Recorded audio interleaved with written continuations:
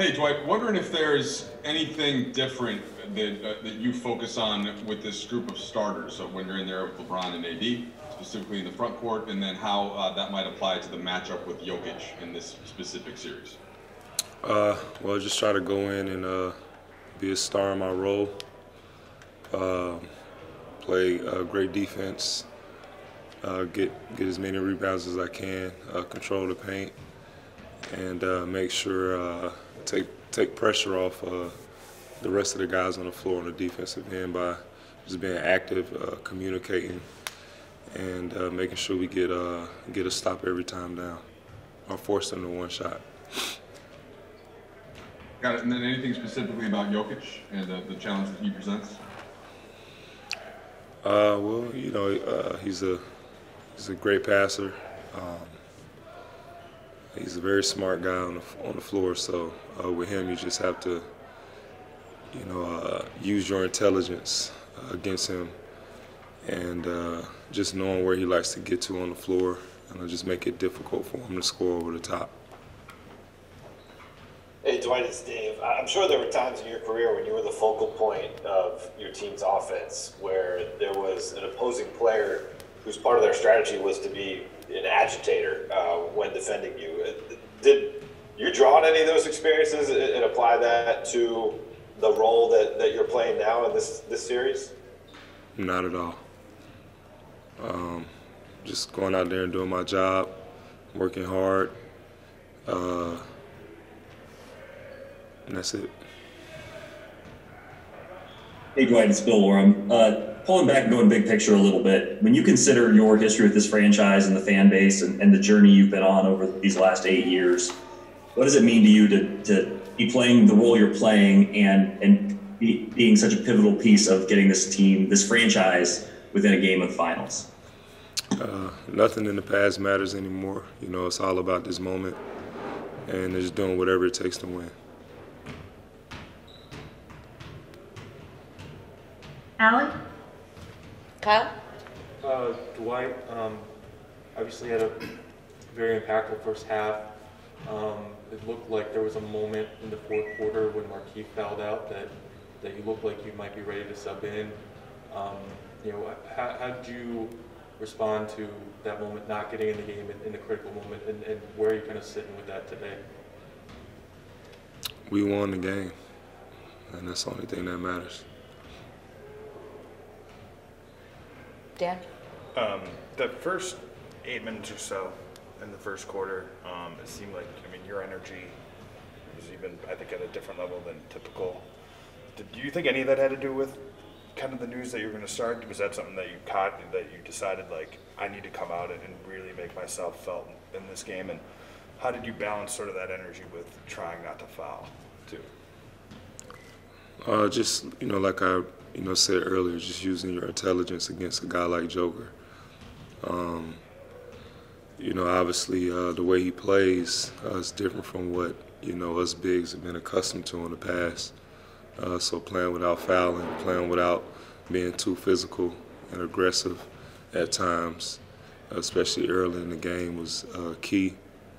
Also knowing that early in the game he doesn't want to pick up quick fouls, so just being aggressive on the offensive glass, and just trying to get every rebound. So it doesn't matter if I start, if I come off the bench, if I play 5 minutes, I'm always going to have high energy and give this team any boost I can, even if I'm sitting on the bench.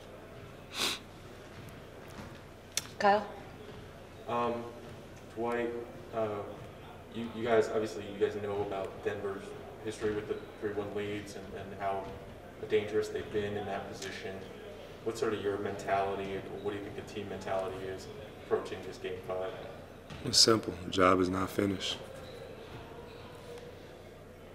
Anything that you have discussed about sort of making sure that you finish the job? Go out there and dominate from first quarter to fourth quarter. Don't worry about the refs. Don't worry about missed shots. Just go out there and do what we do best and play Laker basketball and get a good win. All right, back to you, Tanisha. So Tanya. Hey Dwight, we've been talking to some of the other guys just about the everyone's disappointment with the news from the Breonna Taylor case a couple of days ago, and a lot of guys have talked specifically about Rondo.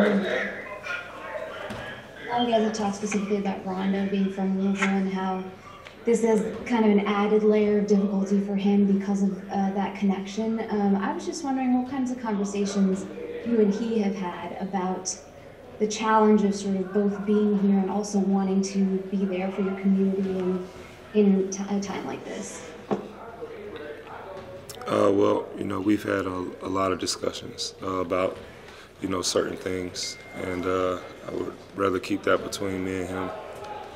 Well, what I will say is, for all of us, we have to protect our kids, protect our women, and protect our energy right now. It's a big key for us. It's keeping our energy positive with a lot of negativity that's going around our world right now. And it's easy to fall into that trap of being negative, but we got to stay positive, stay unified, and really protect our women. Last two questions, Dwight. We're going to go with Alan Sliwa. Hey, Dwight. There's always kind of the saying on closing out a series, it's the toughest one to get at the end. Just your experience being in the postseason for so many years, what are some of those challenges in those final games and some of the challenges you think you'll face against Denver? Well, they're going to give us their best shot. They're not going to let up. They're a really good team. They're very well coached. We understand that. We're one step closer to our dream, so we're not going to let our foot off the gas.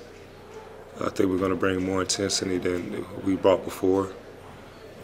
We have a well-experienced group of guys on our team, even coaches. We understand how important this series is and this game is, and I think we should treat it like a Game 7 with our intensity and our effort, and just play as hard as we can. Last question, Brad Turner. Right, obviously you guys are one game away from getting to the finals, but you haven't been in the finals for 11 years, the Lakers as an organization for 10 years. How important is it now you think back to just relish these moments because you never know when it may come again? Just stay in this moment. Can't look back, can't look forward. We can only stay in this moment right here that we have.